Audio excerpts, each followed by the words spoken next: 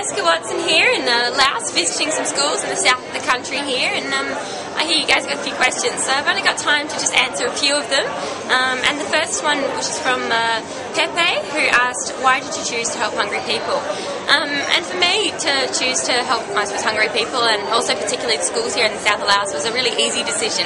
I'm so incredibly lucky to have had so many of my own dreams come true that it's lovely to be able to help other people, other young people in other parts of the world that aren't as lucky, so they can have meals, which, you know, if you're thinking about where your next meal comes from, you can't be working towards whatever your dream might be, so it's nice to be able to help out with that and hopefully help other young people achieve their own dreams as well.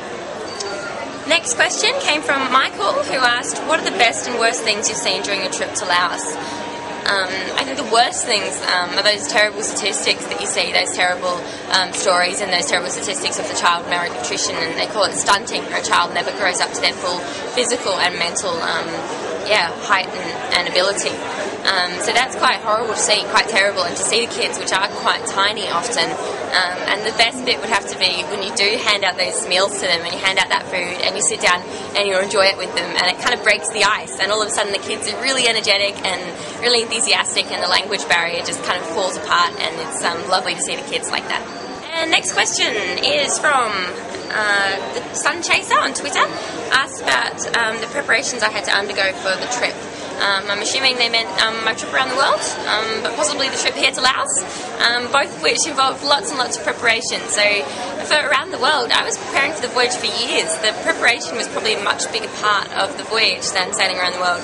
So I spent years and years, pretty much from when I was 11 and started dreaming about it, and then when I left at age 16, working towards it with a team of people, very experienced people, which has been the same here for this voyage, not voyage I suppose, trip to Laos.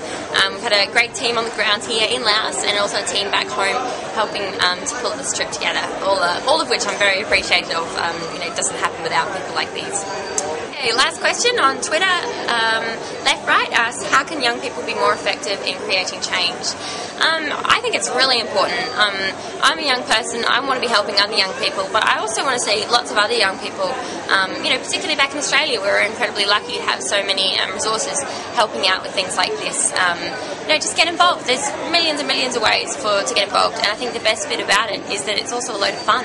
I'm having a great time, and it's a really exciting thing to be part of, and you can really see how you're making a difference. So something as small as making a donation to, spreading the word through social media, which is pretty fun as a young person to, see what happens. Take that step forward and get involved and see where it takes you.